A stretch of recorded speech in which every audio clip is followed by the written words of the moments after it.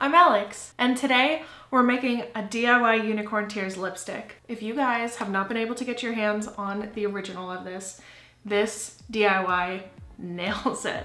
There's no doubt in my mind that this is nearly identical, so let's get right to it. The first thing you need for this DIY is a lip balm. So take your chapstick and put all of the contents into a microwavable bowl. I'm going to recommend that you don't use a lip balm from a tin. The ones in the tins are just softer, and in my opinion made my final product turn out just, obviously a little too soft. So opt for a plain, clear, twist up chapstick. Now you could go a few ways with the next ingredient. The original of this lipstick is a blue color. I used a bit of blue eyeshadow here. I wanted control over how blue it was going to be, what color blue it was going to be.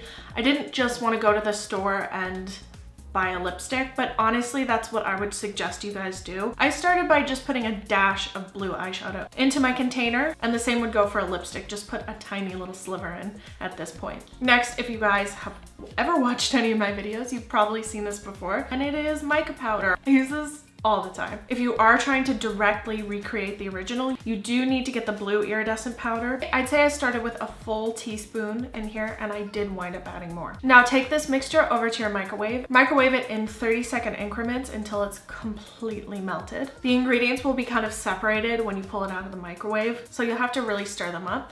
I let this cool for a minute, and then I tested it on the back of my hand to see if I had enough blue in it, enough mica powder, and it turns out that I didn't. So I added a dash more of the blue and a whole other teaspoon of mica powder. If you're using lipstick, just slice off another small sliver. You might want it to be a deeper color, or you might want it to be even more iridescent. Have at it. I'd just say test along the way on the back of your hand. Now I wanted to show you two different ways of doing this. One in a twist up container like this, and the other in a little pot of lip balm. Personally, I prefer the twist up because I don't really want to be dipping into here and getting my fingers all blue. But if you do it this way, it's totally fine. I would just recommend a little lipstick brush. Your mixture has probably started to solidify a little bit. So before you're going to pour this, you're going to have to put it back into the microwave for another 20 to 30 seconds. Now, once your mixture is completely melted again, give it another stir before you pour it. You'll have to wait about a half hour to 45 minutes for this to completely solidify. And then there you go. You have an almost exact